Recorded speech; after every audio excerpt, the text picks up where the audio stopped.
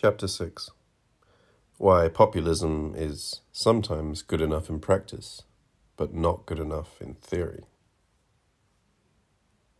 Gerald Fitzgerald, the Irish ex-Prime Minister, once formulated a proper Hegelian reversal of the commonplace wisdom: this may be good for theory, but it is not good enough for practice. This may be good in practice, but it is not good enough in theory. This reversal best encapsulates the ambiguous position of populist politics. While it can sometimes be endorsed as part of a short-term pragmatic compromise, one should critically reject the notion in its fundamental dimension. The positive dimension of populism is its potential suspension of democratic rules. Democracy, in the way this term is used today, concerns above all formal legalism. Its minimal definition is unconditional adherence to a certain set of formal rules, which guarantee that antagonisms are fully absorbed into the agonistic game. Democracy means that whatever electoral manipulation took place, every political agent will unconditionally respect the results. In this sense, the US presidential elections of 2000 were effectively democratic in spite of obvious electoral manipulation, and of the patent meaninglessness of the fact that a couple hundred Florida voices decided who would be the president. The Democratic candidate accepted his defeat. In the weeks of uncertainty after the elections, Bill Clinton made an appropriate acerbic comment. "The American people have spoken. We just don't know what they said." This comment should be taken more seriously than it was meant. Even now we do not know it, and maybe because there was no substantial message behind the result at all. Jacques-Alain Miller has shown how democracy implies the barred big other. However, the Florida example demonstrates that, nonetheless, there is a big other which continues to exist in democracy, the procedural big other of electoral rules, which should be obeyed whatever the result. And it is this big other, this unconditional reliance on rules, that populism threatens to suspend. Which is why there is in populism always something violent, threatening, for the liberal view. An open or latent pressure, a warning that if elections are manipulated, the will of the people will have to find another way to impose itself. Even if electoral legitimization of power is respected, it is made clear that elections play a secondary role, that they serve only to confirm a political process whose substantial weight lies elsewhere. This is why the regime of Hugo Chavez in Venezuela is genuinely populist. Although it was legitimized by elections, it is clear that its exercise of power relies on a different dynamic: direct organization of the poor in favelas and other modes of local self-organization. This is what gives the thrill to populist regimes. The democratic rules are never fully endorsed. There is always an uncertainty that pertains to them. A possibility always looms that they will be redefined, unfairly changed in the middle of the game. This aspect of populism should be fully endorsed. The problem is not its undemocratic character, but its reliance on a substantial notion of the people. In populism, the big other, although potentially suspended in the guise of procedural formalism, returns in the guise of the people as the substantial agent legitimizing power. There are thus two elementary and irreducible sides to democracy: the violent egalitarian rise of the logic of those who are supernumerary, the part of no part, those who, while formally included within the social edifice, have no determinate place within it, and the regulated, more or less, universal procedure of choosing those who will exert power. How do these two sides relate to each other? What if democracy, in the second sense, the regulated procedure of registering the people's voice, is ultimately a defense against itself, against democracy in the sense of the violent intrusion of the egalitarian logic that disturbs the hierarchical functioning of the social edifice, an attempt to re-functionalize this excess, to make it a part of the normal running of the social edifice. However, the trap to be avoided here is to oppose these two poles as the good versus the bad. That is, to dismiss institutionalized democratic procedure as an ossification of a primordial democratic experience. What truly matters is precisely the degree to which the democratic explosion succeeds in becoming institutionalized, translated into social order. Not only are democratic explosions easily recuperated by those in power, since, the day after, people awaken to the sober reality of power relations, reinvigorated by fresh democratic blood, which is why those in power love explosions of creativity, like the French May 1968. Often, the ossified democratic procedure to which the majority continues to stick as to the dead letter is the only defense remaining against the onslaught of totalitarian passions of the crowd. The problem is thus how to regulate, institutionalize, the very violent egalitarian democratic impulse, how to prevent it being drowned in democracy in the second sense of the term, regulated procedure.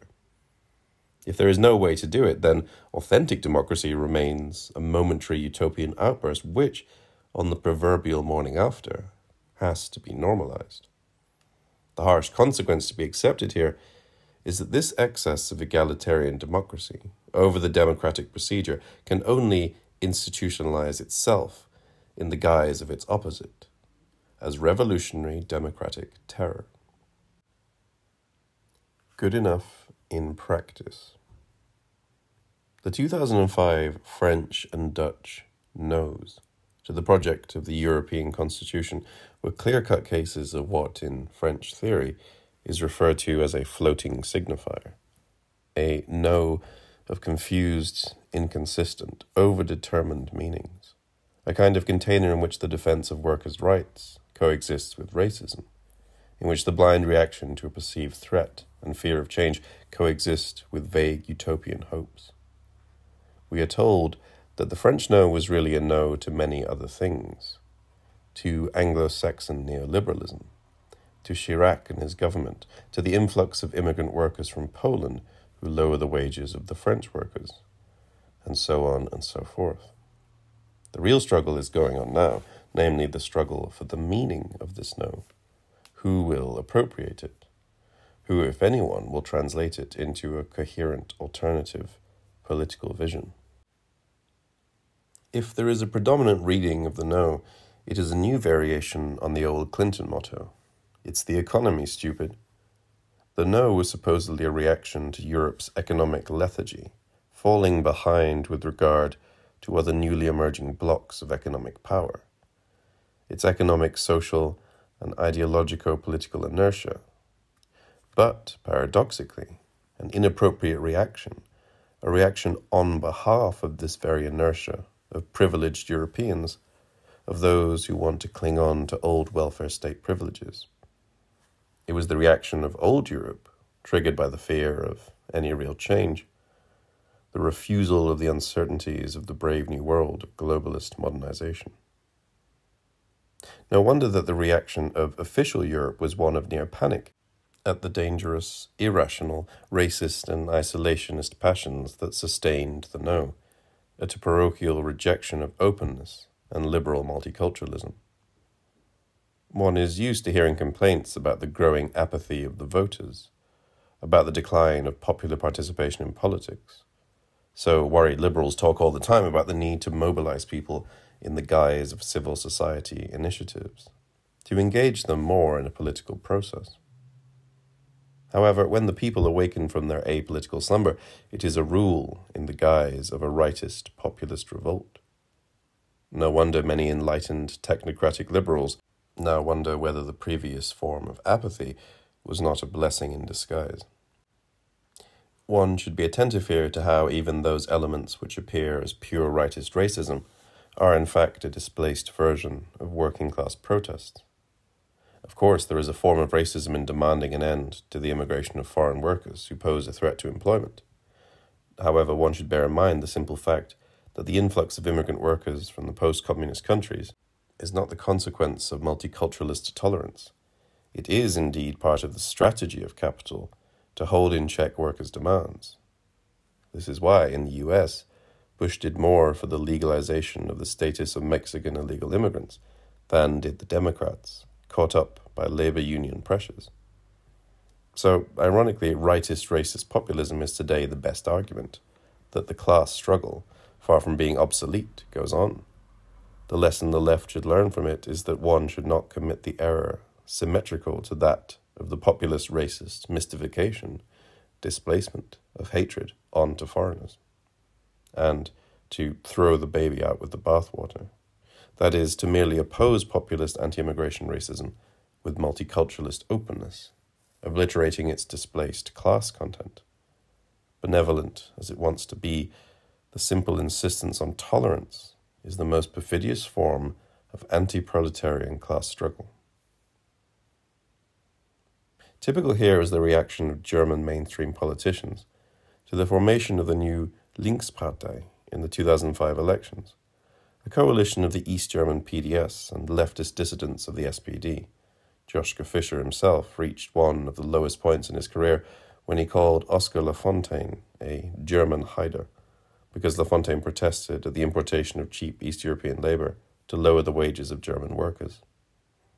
The exaggerated and panicky way the political and even cultural establishment reacted when Lafontaine referred to foreign workers, or when the secretary of the SPD called the financial speculators locusts, is symptomatic, as if we were witnessing a full neo-Nazi revival.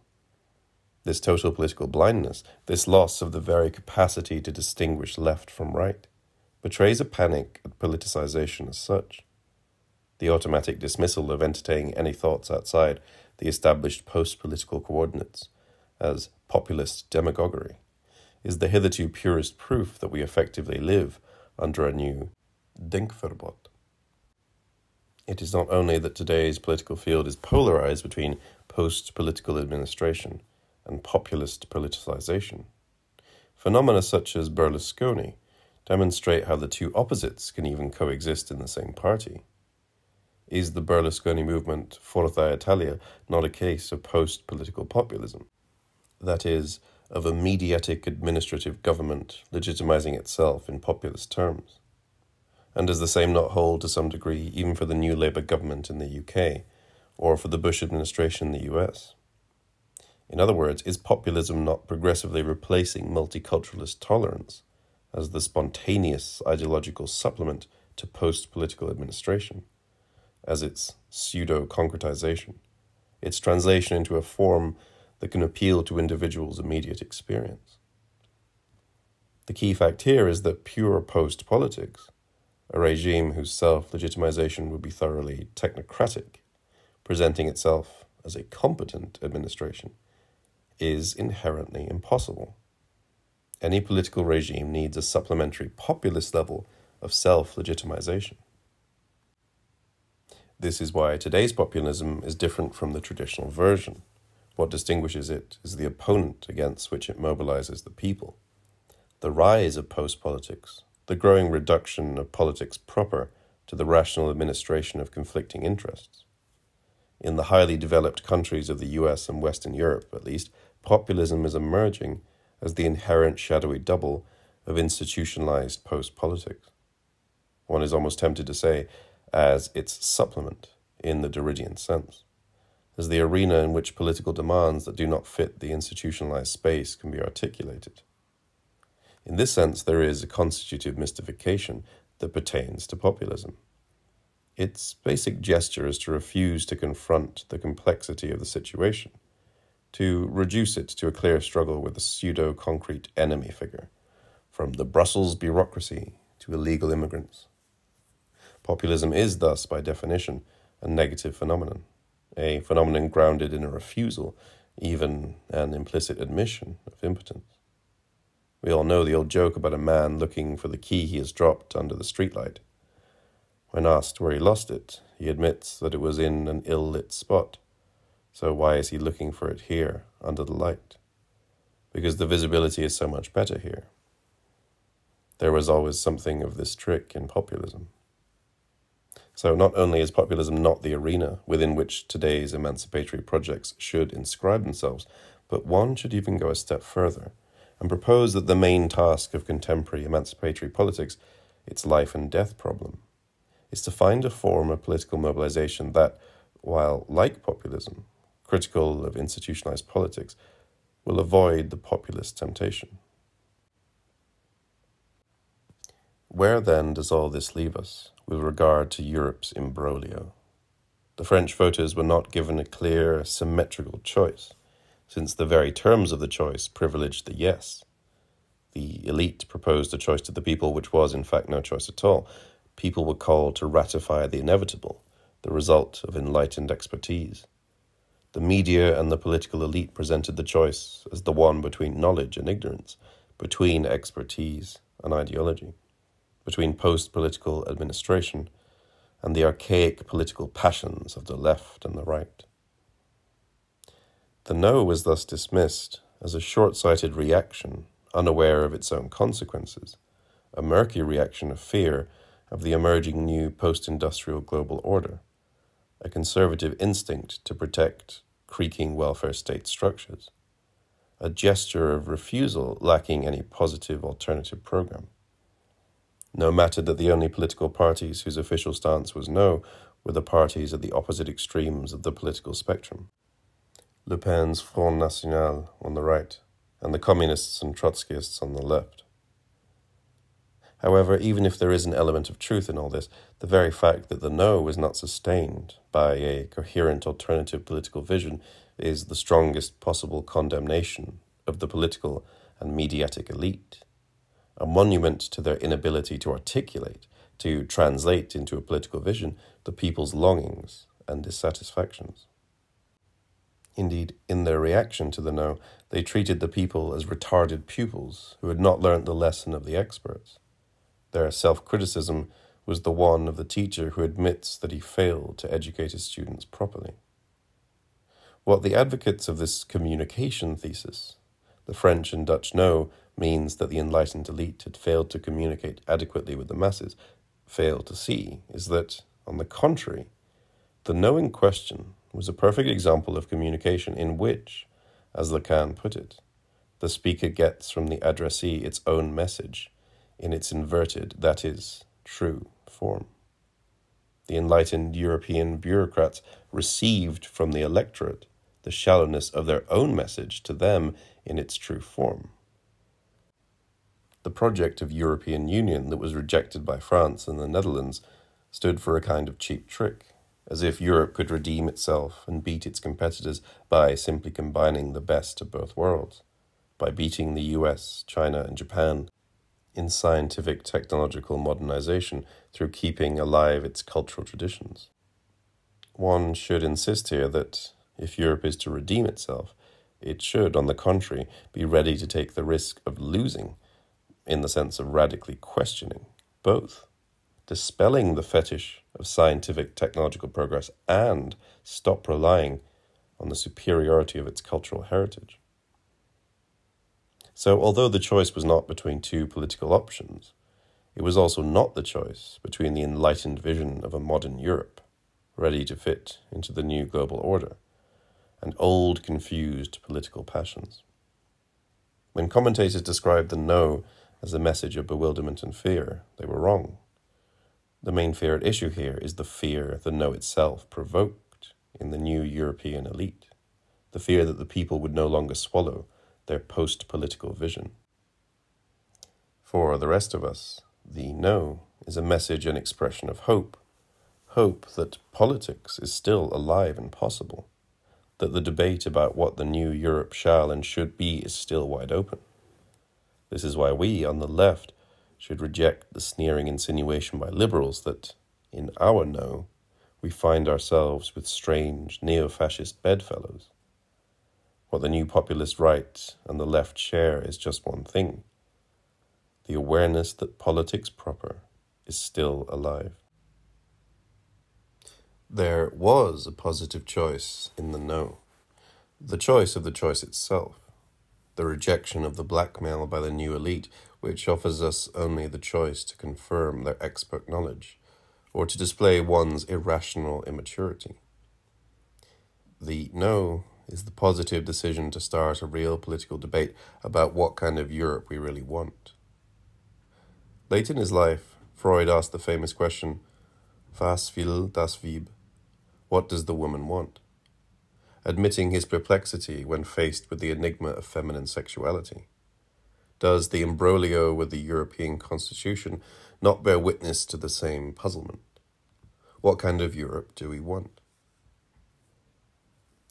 The unofficial anthem of the European Union, heard at numerous political, cultural, and sporting public events, is the Ode to Joy, from the last movement of Beethoven's Ninth Symphony, a true empty signifier that can stand for anything. In France, it was elevated by Romain Rolland into a humanist ode to the brotherhood of all peoples, the Marseillaise of humanity.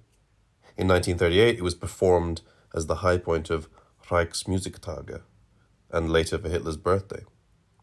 In the China of the Cultural Revolution, in the febrile context of a mass rejection of European classics, it was redeemed as a piece of progressive class struggle, while in contemporary Japan, it has achieved a cult status, being woven into the very social fabric with its supposed message of joy through suffering.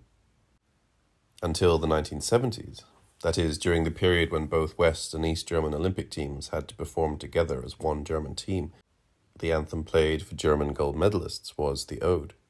And simultaneously, the Rhodesian white supremacist regime of Ian Smith, which proclaimed independence in the late 1960s in order to maintain apartheid, also appropriated the same song as its national anthem. Even Abimael Guzman, the now imprisoned leader of Sendero Luminoso, when asked what music he loved, mentioned the fourth movement of Beethoven's Ninth. So it is easy to picture an imaginary performance at which all the sworn enemies, from Hitler to Stalin, from Bush to Saddam, forget their differences and participate in the same magic moment of ecstatic brotherhood. However, before we dismiss the fourth movement as a piece destroyed through social usage, let us note some peculiarities of its structure. In the middle of the movement, after we hear the main melody, the joy theme, in 3 orchestral and 3 vocal variations, at this first climax, something unexpected happens which has bothered critics over the last 180 years, ever since the first performance. At bar 331, the tone changes totally, and instead of the solemn hymnic progression, the same joy theme is repeated in Marsia Turca, Turkish march style, borrowed from the military music for wind and percussion instruments that 18th century European armies had adopted from the Turkish Janissaries. The mode is here that of a carnivalesque popular parade, a mocking spectacle. And after this point, everything goes wrong. The simple solemn dignity of the first part of the movement is never recovered. After this Turkish part, and in a clear counter-movement to it, in a kind of retreat into inner religiosity, the choral-like music, dismissed by some critics as a Gregorian fossil, tries to depict the ethereal image of millions of people who kneel down embracing one another, contemplating the distant sky in awe and searching for the loving paternal God who must dwell above the canopy of stars. Überm Sternenzelt muss ein lieber Väter wohnen. However, the music, as it were, gets stuck when the word muss, first rendered by the basses, is repeated by the tenors and altos, and finally by the sopranos, as if this repeated conjuration is a desperate attempt to convince us, and itself, of what it knows is not true, turning the line, "A loving father must dwell," into a desperate act of beseechment, and thus attesting to the fact that there is nothing beyond the canopy of stars, no loving father to protect us and to guarantee our brotherhood. After this, a return to a more celebratory mood is attempted in the guise of the double fugue, which cannot but sound false in its excessively artificial brilliance. A fake synthesis, if there ever was one. A desperate attempt to cover up the void of the absent God revealed in the previous section. But the final cadenza is the strangest of them all, sounding less like Beethoven than a puffed-up version of the finale of Mozart's Abduction from Seraglio, combining the Turkish elements with the fast Rococo spectacle. And let us not forget the principal lesson of this Mozart opera. The figure of the Oriental despot is presented there as a true enlightened master. The finale is thus a bizarre mixture of Orientalism and regression into late 18th century classicism, a double retreat from the historical present, a silent admission of the purely phantasmatic character of the joy of all-encompassing brotherhood. If there ever was a music that literally deconstructs itself, this is it. The contrast between the highly ordered linear progression of the first part of the movement and the precipitous, heterogeneous, and inconsistent character of the second cannot be stronger. No wonder that already in 1826, 2 years after the first performance, some reviewers described the finale as a festival of hatred towards all that can be called human joy. With gigantic strength, the perilous horde emerges, tearing hearts asunder and darkening the divine spark of gods with noisy, monstrous mocking. Beethoven's Ninth is thus full of what Nicholas Cook called unconsummated symbols, elements which are in excess of the global meaning of the work, or of the movement in which they occur, which do not fit this meaning, although it is not clear what additional meaning they bring. Cook lists the funeral march at bar 513 of the first movement, the abrupt ending of the second movement, the military tones in the third movement, the so-called horror fanfares, the Turkish march, and many other moments in the fourth movement. All these elements vibrate with an implied significance that overflows the musical scenario. It is not simply that their meaning should be uncovered through attentive interpretation. The very relationship between texture and meaning is inverted here. If the predominant musical scenario seems to set to music a clear pre-established meaning, the celebration of joy, universal brotherhood, here the meaning is not given in advance, but seems to float in some kind of virtual indeterminacy. It is as if we know that there is, or rather has to be, some meaning, without ever being able to establish what this meaning is. What then is the solution? The only radical solution is to shift the entire perspective and to render problematic the first part of the fourth movement. Things do not really go wrong only at bar 331 with the entrance of the Marcia Turca. They go wrong from the very start. One should accept that there is something of an insipid sham in the ode, so that the chaos that enters after bar 331 is a kind of return of the repressed, a symptom of what was wrong from the very beginning. What if we have domesticated the ode to joy too much? What if we have got all too used to it as a symbol of joyful brotherhood? What if we should confront it anew, reject in it what is false? Many of today's listeners cannot be struck by the empty, pompous character and pretentiousness of the ode, by its somewhat ridiculous solemnity. Recall what we see if we watch its performance on television. Fat, self-satisfied, well-dressed singers with bulging veins making a great effort, accompanied by ridiculous waving of hands to get their sublime message through as loudly as possible. What if these listeners are simply right? What if the true obscenity is what takes place before the Marcia Turca, not after it?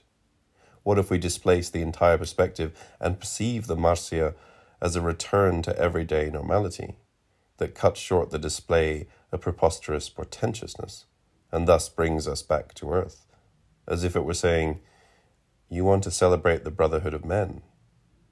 Here it is then, real humanity." And does the same not hold for Europe today? After inviting millions, from the highest to the lowest, the worm, to embrace, the second strophe ominously ends, "But he who cannot rejoice, let him steal weeping away." The irony of Beethoven's Ode to Joy as the unofficial European anthem is, of course, that the main cause of today's crisis of the Union is precisely Turkey. According to most of the polls, one of the reasons motivating those who voted no in the last referendums in France and Netherlands was their opposition to Turkish membership. The no can be grounded in rightist populist terms. No to the Turkish threat to our culture, no to Turkish cheap immigrant labor. Or in liberal multiculturalist terms, Turkey should not be allowed in because, in its treatment of the Kurds, it does not display sufficient respect for human rights. And the opposite view, the yes, is as false as Beethoven's final cadenza. The case of contemporary Turkey is crucial for a proper understanding of capitalist globalization. The political proponent of globalization is the ruling moderate Islamist party of the Prime Minister Erdogan. It is the ferociously nationalist and secular Kemalists who, focused on the fully sovereign nation state, resist full integration into the global space, and also have misgivings about Turkey joining the European Union, while the Islamists find it easy to combine their religious cultural identity with economic globalization. Insisting on one's particular cultural identity is no obstacle to globalization. The true obstacle is the trans-cultural nation-state universalism. So, should Turkey be allowed into the Union? Or should it be let to steal itself weeping out of the Union? Bund. Can Europe survive the Turkish march? And, as in the finale of Beethoven's Ninth, what if the true problem is not Turkey, but the basic melody itself, the song of European unity as it is played to us by the Brussels post-political technocratic elite? What we need is a totally new melody, a new definition of Europe itself. The problem of Turkey, the perplexity of the European Union as to what to do about Turkey, is not about Turkey as such, but a confusion about what Europe itself is. What, then, is Europe's predicament today? Europe is caught between the great pincers of America on the one side and China on the other. America and China, seen metaphysically, are both the same, the identical hopeless frenzy of unchained technology and of the rootless organization of the average man. When the farthest corner of the globe has been conquered technically and can be exploited economically, when any incident you like, in any place you like, at any time you like, becomes accessible as fast as you like, when, through TV live coverage, you can simultaneously experience a battle in the Iraqi desert and an opera performance in Beijing, when, in a global digital network, time is nothing but speed, instantaneity, and simultaneity, when a winner in a reality TV show counts as the great man of the people, then yes, still looming like a spectre over all this uproar are the questions. What is it for? Where are we going? What is to be done? There is thus a need, amongst us Europeans, for what Heidegger called Auseinandersetzung, interpretive confrontation, with others as well as with Europe's own past in its totality, from its ancient and Judeo-Christian roots to the recently deceased welfare state idea. Europe is today split between the so-called Anglo-Saxon model, accept modernization, adaptation to the rules of the new global order, and the Franco-German model, save as much as possible of the old European welfare state. Although opposed, these two options are two sides of the same coin, and our true path is not to return to any idealized form of the past, for these models are clearly exhausted, nor to convince Europeans that if we are to survive as a world power, we should accommodate ourselves as fast as possible to recent trends of globalization. Nor should we be tempted by what is arguably the worst option, the search for a creative synthesis between European traditions and globalization, with the aim of constructing something one is tempted to call globalization with a European face. Every crisis is in itself a stimulus for a new beginning. Every collapse of short-term strategic and pragmatic measures for the financial reorganization of the Union, etc., a blessing in disguise, an opportunity to rethink its very foundations. What we need is a retrieval through repetition, Wiederholung, through a critical confrontation with the entire European tradition. One should repeat the question, what is Europe? Or rather, what does it mean for us to be Europeans, and thus formulate a new beginning? The task is difficult. It compels us to take the great risk of stepping into the unknown, yet its only alternative is slow decay, the gradual transformation of Europe into what Greece was for the mature Roman Empire, a destination for nostalgic cultural tourism with no effective relevance. The conflict on Europe is usually portrayed as one between Eurocentric Christian hardliners and liberal multiculturalists who want to open the doors of the European Union much more widely, to Turkey and beyond.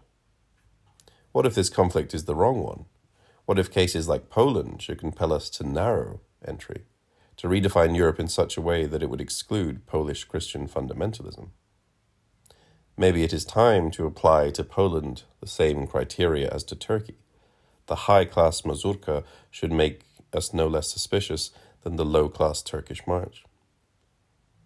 The lesson is thus clear. Fundamentalist populism is filling in the void of the absence of a leftist dream. Donald Rumsfeld's infamous statement about the old and the new Europe is acquiring a new unexpected actuality. The contours are emerging of the new Europe, of the majority of post-communist countries, Poland, the Baltic countries, Romania, Hungary, with their Christian populist fundamentalism, belated anti-communism, xenophobia and homophobia, and so on. A further point apropos of which we should risk the hypothesis that Heidegger was right, although not in the sense he meant it, is, what if democracy is not the answer to this predicament? In his notes towards a definition of culture, the great conservative T.S. Eliot remarked that there are moments when the only choice is the one between sectarianism and non-belief, when the only way to keep a religion alive is to engage in a sectarian split from its main body. This is our only chance today. Only by means of a sectarian split from the standard European legacy, by cutting ourselves off from the decaying corpse of old Europe, can we keep the renewed European legacy alive. Such a split should render problematic the very premises that we tend to accept as our destiny, as non-negotiable facts of our predicament. The phenomenon usually designated as the global New World Order, and the need, through modernization, to accommodate ourselves to it. To put it bluntly, if the emerging New World Order is the irrefragable framework for all of us, then Europe is lost. So the only solution for Europe is to take the risk and break this spell of destiny. Nothing should be accepted as inviolable in this new refoundation. Neither the need for economic modernization, nor the most sacred liberal and democratic fetishes. So although the French and Dutch no is not sustained by a coherent and detailed alternative vision, it at least clears the space for it, opening up a void which demands to be filled in with new projects, in contrast to the pro-constitution stance which effectively precludes thinking, presenting us with an administrative political fait accompli. The message of the French no to all of us who care about Europe is no. Anonymous experts whose merchandise is sold to us in brightly coloured, liberal multiculturalist packages will not prevent us from thinking. It is time for us, citizens of Europe, to become aware that we have to make a properly political decision about what we want. No enlightened administrator will do the job for us.